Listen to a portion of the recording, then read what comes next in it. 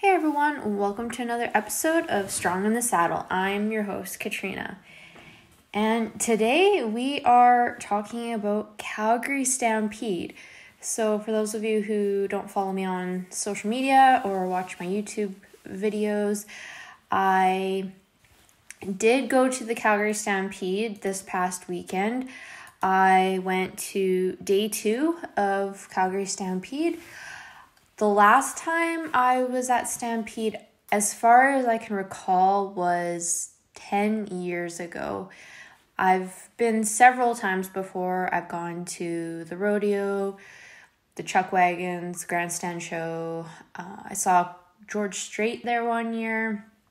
And so for those of you who don't know, Calgary Stampede is the self-proclaimed greatest outdoor show on earth. It started 100 years ago, and it was, back then, I believe it was just the rodeo, and it's just kind of grown into the behemoth that it is now ever since then.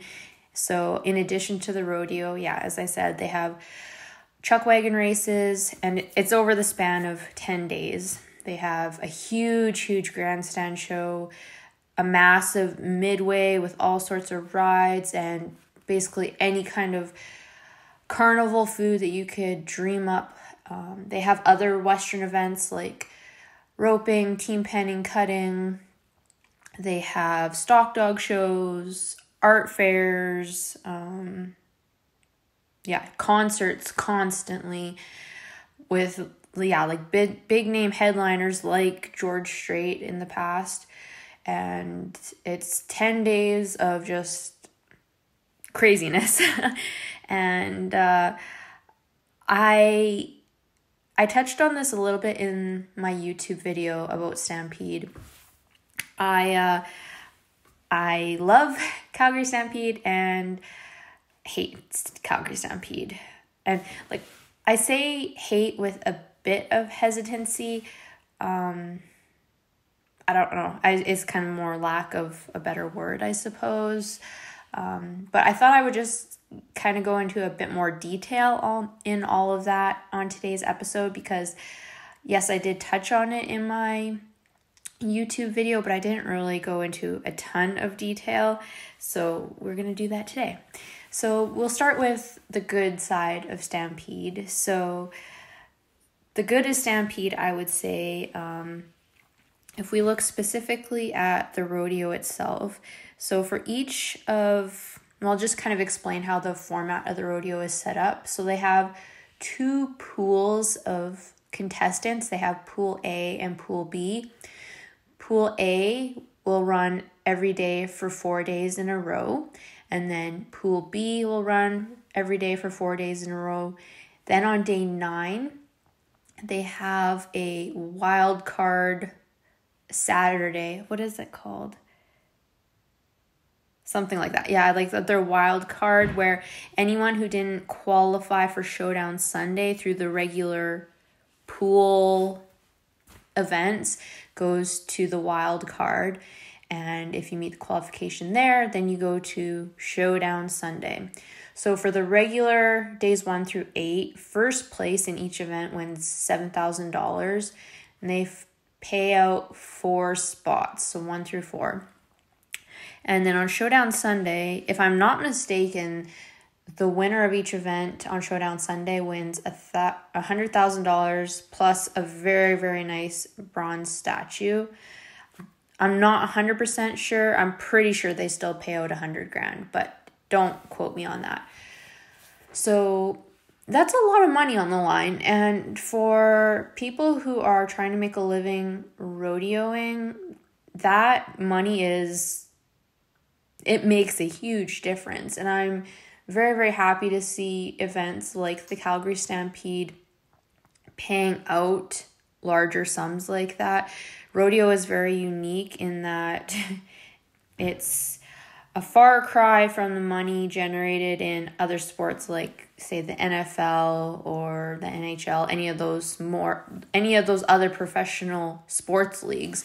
The PRCA and the WPRA, it's a far cry from those. So to see rodeos paying bigger money like that is awesome. So that's definitely a plus for Calgary Stampede.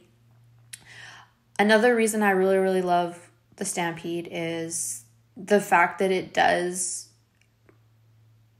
highlight Western culture. You know, everyone becomes aware of rodeo and the cowboy and all of that sort of a thing.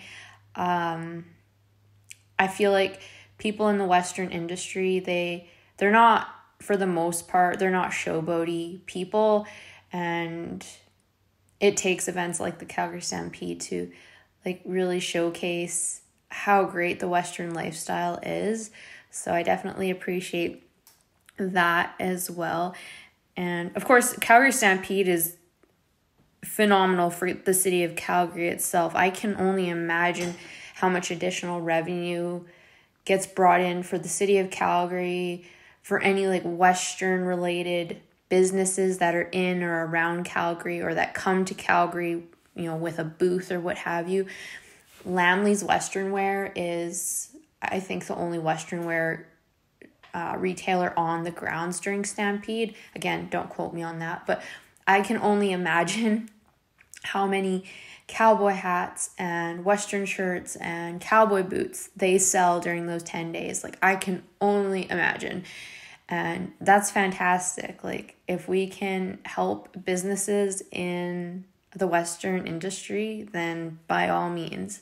So those are definitely all some pluses when it comes to the Calgary Stampede. So those are some really great things. I guess the final thing I would say on the plus side is I just love, so the rodeo is invitational, and it's a fantastic rodeo. Like, whether you are a very knowledgeable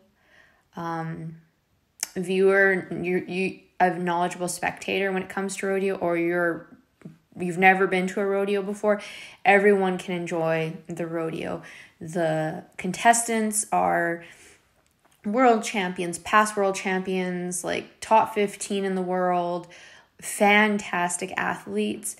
And the bucking stock, Calgary Stampede has what's called their Born to Buck program, where they are breeding bucking horses and bulls specifically for rodeo, and they are refining every single year those bloodlines to create phenomenal athletes. Like, those horses and those bulls are athletes. And when you pair that, the livestock with the amazing human competitors, it's an incredible rodeo, an incredible show.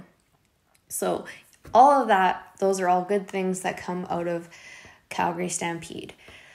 But the reason I really wanted to talk about this today is not because of all the good things Calgary Stampede, which we won't downplay that, but I'm much more concerned about the issues that I have with Calgary Stampede.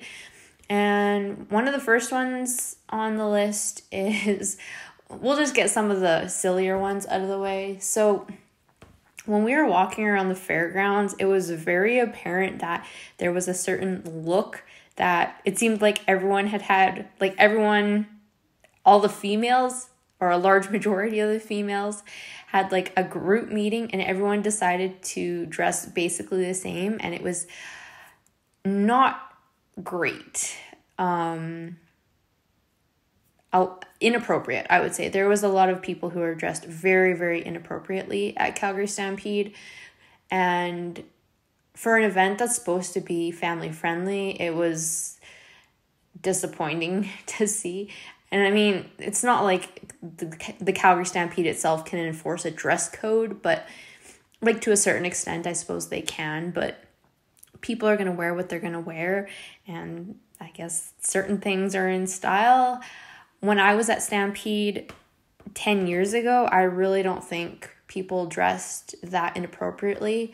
There might have been the odd person here or there, but it was very, very apparent this year, and it was in a lot of cases actually quite disgusting and not something that I wanted to look at all day. So that's one thing.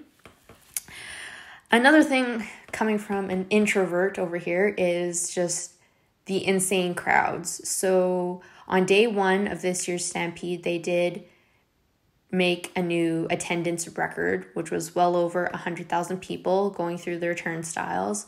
And I'm sure they probably broke an attendance record on day 2 as well. It was beautiful outside and it was a Saturday. So you can only imagine how many people were on those grounds. And I will just say, on one hand, it was awesome in the fact that it felt like COVID had never been a thing, which was fantastic. But it's also like, it is overwhelming when there's that many people.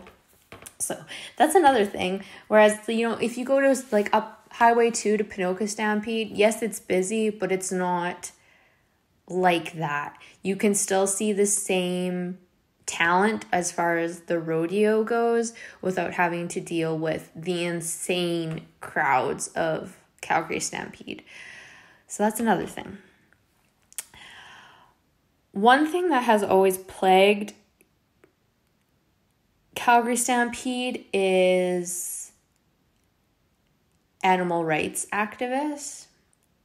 So, I'm probably preaching to the choir here. I'm sure many of you who are listening are supportive of rodeo, but I'm sure you can understand that rodeo can be controversial.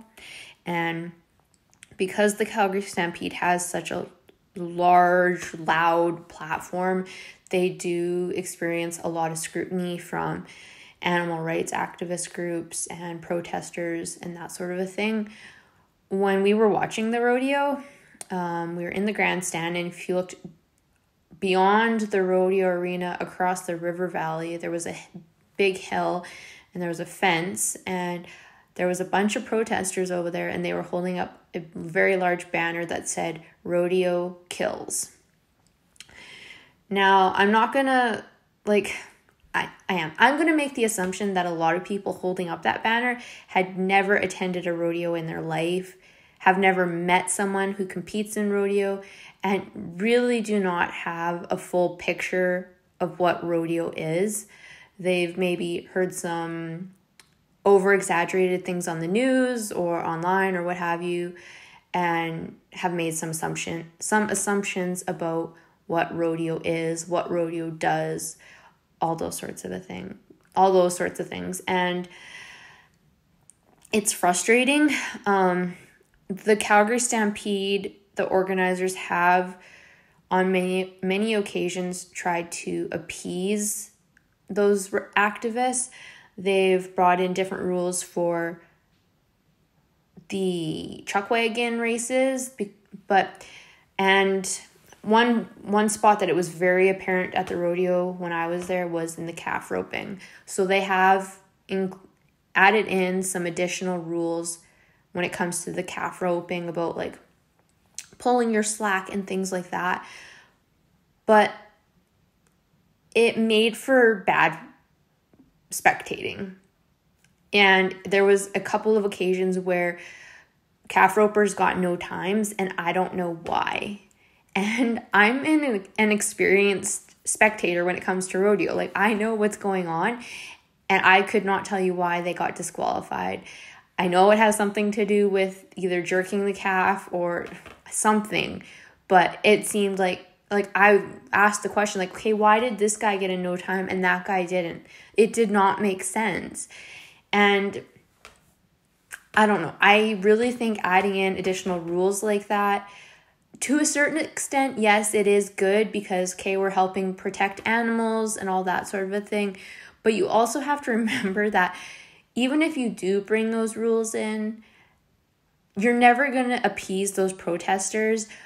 At the end of the day, all they want is for the rodeo to be canceled completely. They do not want rodeo to happen. And so you can add a million different rules to the event, and they're still going to complain.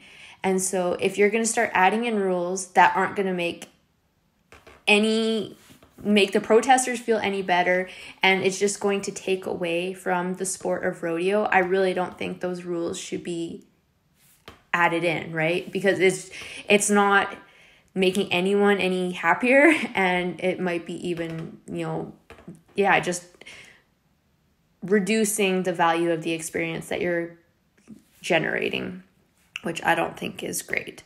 So there's that. Rodeo is controversial. I know it is. Anything when you're dealing with animals, there's always going to be people with an opinion. One thing that I wish Calgary Stampede would do a better job of is educating people about rodeo. I really don't think they do a good job of that. The girl sitting beside me in the stands, she was literally sitting there Googling on her phone bucking horse rules. So she literally has no idea what's going on. So she's Googling this. She was on Wikipedia. Yes, I was snooping on her phone as she was doing that. And then so she would read something and then communicate to her friends how the rules work. A huge swath of the people that attend the rodeo don't know what's going on. And I really think Calgary Stampede has a responsibility to educate the people that are coming to see the rodeo. We don't need to sit down and have a lecture about everything, but I do think some education about how each event works, how the animals are treated phenomenally. I really think Calgary Stampede needs to somehow incorporate that education piece into their performances so that maybe people have a more informed view of what is going on and why rodeo is something that is okay, that's not abusive. Yeah, education. That's a huge piece. And that actually ties into another huge issue that I have with Calgary Stampede. And this is my biggest beef with Calgary Stampede. So when you go to Stampede, and you don't even have to be at the grounds, Calgary as a whole transforms during Stampede. Whether you are a downtown high-end lawyer or a checkout girl at the grocery store, everyone is participating in Stampede in some way, shape, or form. They might have a cowboy hat on, they might wear their plaid shirt, they might wear a pair of cowboy boots, something. Everyone is the majority of people for that week will dress a little ranchy. My problem is that people don't understand what that means. And I'm specifically referring to the cowboy hat. The cowboy hat, when you see someone wearing a cowboy hat, and we'll just say outside of Stampede, if you see a guy wearing a cowboy hat, you immediately know some things about him. You think, okay, he probably does not live in town. He probably has a horse or maybe some cows. He might drive a pickup truck, and he probably works outside. The cowboy hat is a symbol.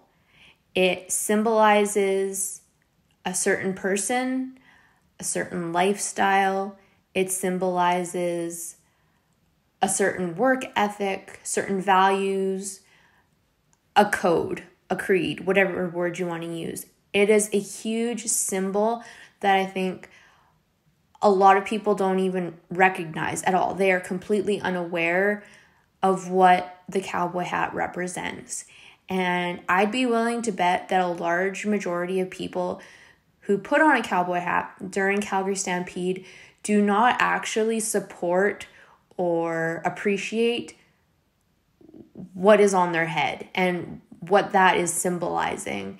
And they might actually, outside of Stampede, not support the Western lifestyle and might actually be working against it.